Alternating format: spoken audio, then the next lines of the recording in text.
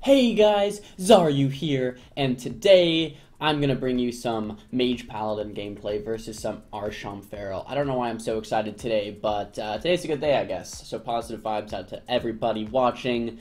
Yeah, this game is very, very difficult. The reason why I wanted to post this, I actually have a couple games that I want to show you guys today, but the reason why I posted this is because as a mage in twos, you don't really have too much of a win condition besides going for crazy, crazy, crazy one-shots. So I guess that is a win condition, but a lot of people will ask me in my stream, you know, how do I win in twos versus Warlock Shaman? How do I win in twos versus, you know, Feral Arsham? You know, how do I win in twos versus this or that?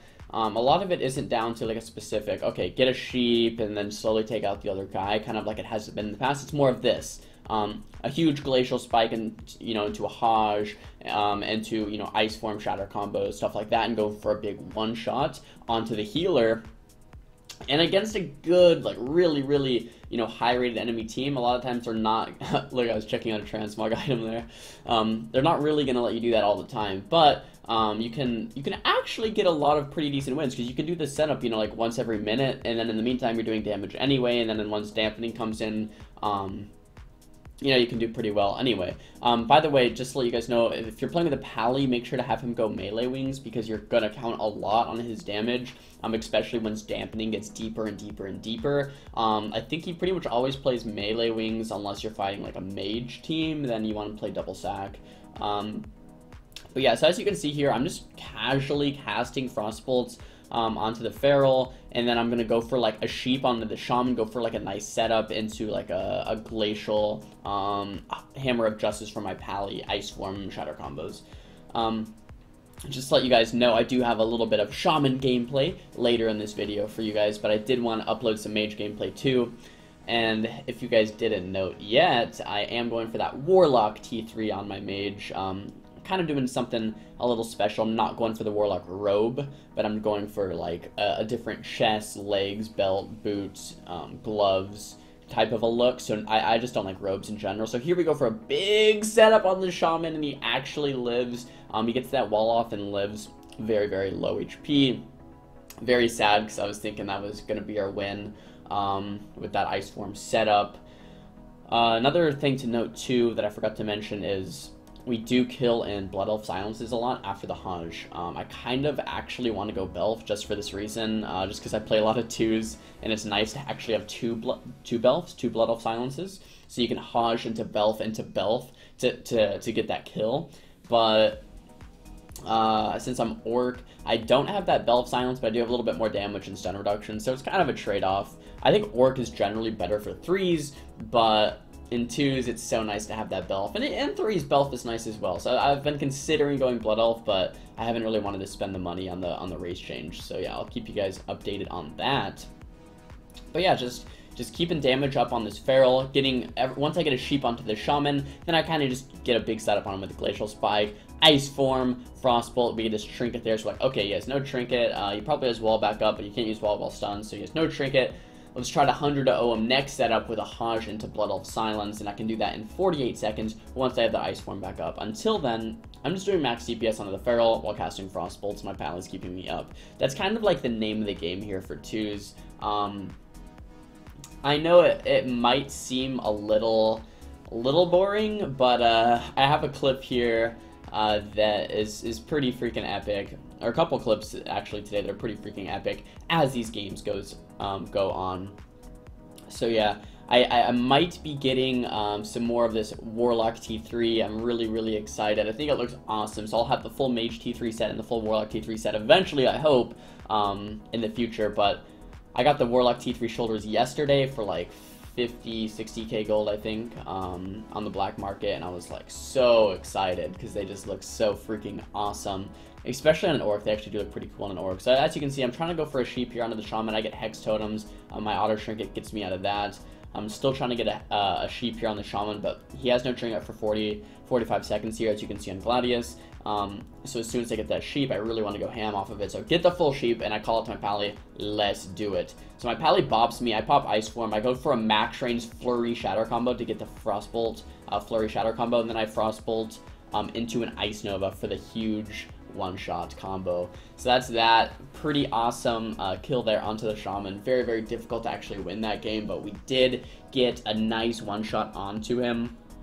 But yeah, the main thing at the end there is that Pally bought me so I couldn't get kicked, and I actually blinked away so that I was 20+ yards away so I could actually Frostbolt Flurry Shatter combo. You guys can rewatch it if you want. But if I didn't blink away, that guy wouldn't have died because the Flurry wouldn't have crit the Frostbolt. So pro tip there, blink away to get 20 yards away from the guy first before you Shatter combo. And you can blink while casting as well.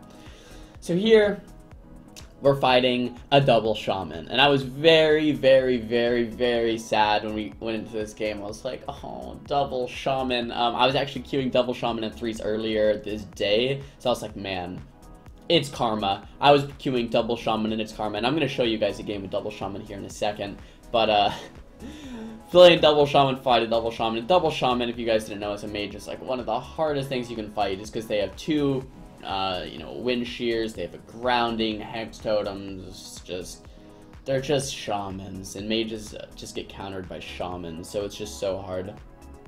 Anyways, trying to do setups here, kind of like the same as last game onto the Resto Shaman, but it's going to be much harder because there's a hex, there's a shear, there's off heals from the enhance, like there's so much that can actually prevent me from doing this setup. I blink away from the cap here, just getting more damage off on the enhance, and I'm actually just sad. I'm just like, double Shaman, really, you know, it's not good, but that's okay. Blink away from the cap again, going for another setup here on the Shaman, but as you can see, it's very, very difficult to actually sheep this guy. He's just running around the pillar, wind shears, groundings, whatever.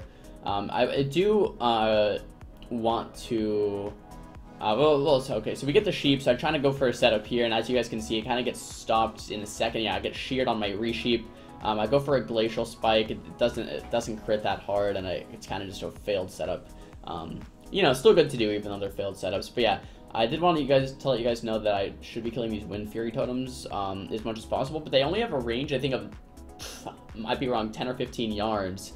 So if you can't kill the Wind Fury totem, as long as you move away from it, like I did here, that's completely fine as well. So you either kill the Wind Fury totem or just move away from it, and that's pretty cool.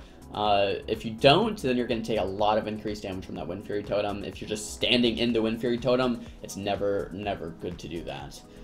So yeah, game keeps going on. So yeah, today I'm just going to be, let's see, it's a little after 4 p.m. for me. I'm going to be going to the gym, hitting, what am I hitting at the gym today? I think I'm hitting chest today. It's actually chest day, so you guys know how it goes. Just going to be hitting some bench press, some inclines, some flies, whatever.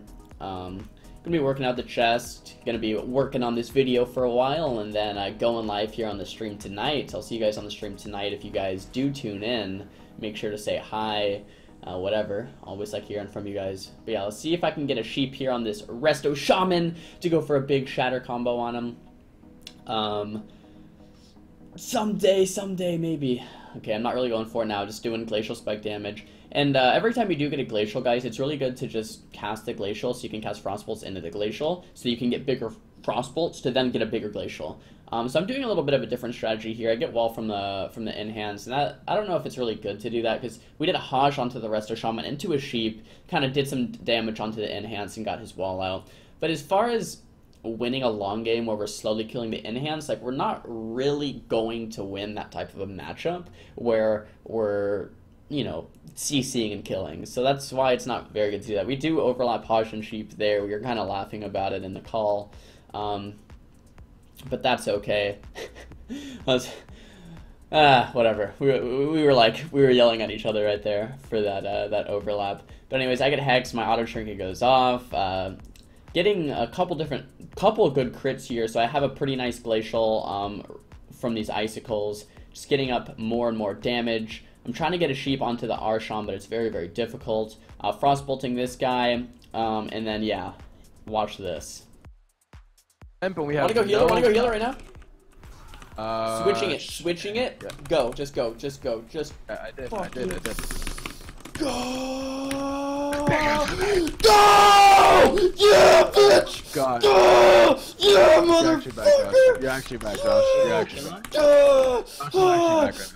Tune into the stream, baby. It's fucking live. Bye, dead. Oh Bye. my Cry. Lie. God. Die. Fry. High. Good night. Die. Get fucking wrecked. 2100 double shaman team. So as you guys can see, that maybe a little overreaction, but it was very, very fun. Crazy burst kill there out of that sheep, and that's pretty much what we're going for. I had a lot of fun doing that, and I thought you guys would enjoy that game. But here is the double shaman game that I was talking about from earlier, and these games were also freaking hilarious. So what we are doing here is going for double SKYFURY setups, and SKYFURY, if you guys don't know, is 30% increased critical strike damage. But when you're running with 2 shamans, you can have 2 SKYFURYs, which is 60% increased crit damage. And if you guys didn't know, Chaos Bolt is always a critical strike. So basically I'm playing a Destro Warlock and a double Shaman setup here, where we're basically going for a nice setup into double SKYFURY Totem into 2 Chaos Bolts to one-shot the guy. We had so much fun queuing this last night. We actually got up to, like, at one point, like 2600 MMR, because we were just one-shotting kids over and over, and it was a blast. But anyways, hitting the Pharaoh a little bit right here, trying to perch that Earth Shield. The Pharaoh runs, so my guy calls out to go on Priest. Kill that Psy Fiend, drop the SKYFURY, and 2 Chaos Bolts in the air. Curse Fragility. Guy dies through Dispersion. Boom. That's a one-shot. Anyways, guys, hope you enjoyed all these games. Double Shaman, some Mage games. Thumbs the video up if you liked it. Thumbs it down if you didn't. Let me know in the comments what you guys want to see for next time. Don't forget to subscribe, and I'll see you guys next time. Peace.